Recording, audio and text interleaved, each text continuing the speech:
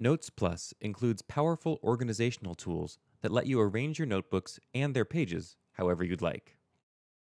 Tapping the Notebooks button opens up the Page and Notebook organization screen. Here, you can sort, move, and modify your notebooks, kind of like a computer's file system. The buttons at the top let you view your notebooks as a grid of icons or a list, and sort them by name, date created, or date modified. In Grid View, tapping on a notebook pops up a list of choices that lets you open the notebook for editing, see the individual pages, mark the notebook as a favorite, or view it in the app's secondary browser pane.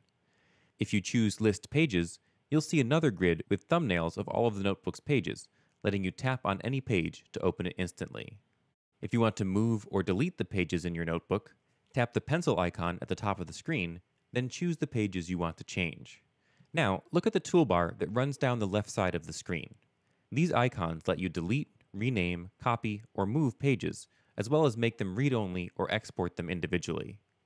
If you've selected notebooks with the Edit tool instead of pages, you'll also be able to password protect them or add them to your favorites list.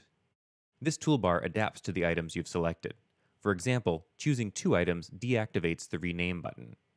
To leave edit mode, just tap the check. The magnifying glass button lets you search for notebooks both by name and by any text inside them.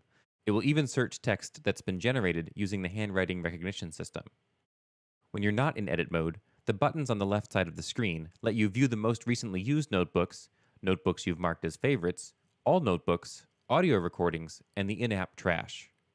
The Sync button is where you set up and monitor Notes Plus's automatic Dropbox backup feature, and the Cloud button lets you open and annotate files from Dropbox or Google Drive right in the app.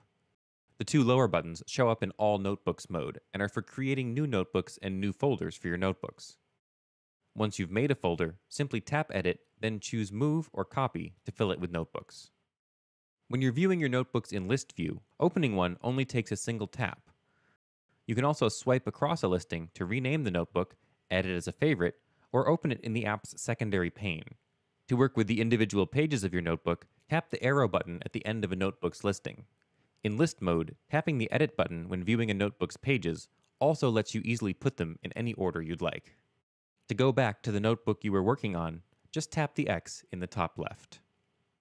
For help using these options or anything else, visit notesplusapp.com.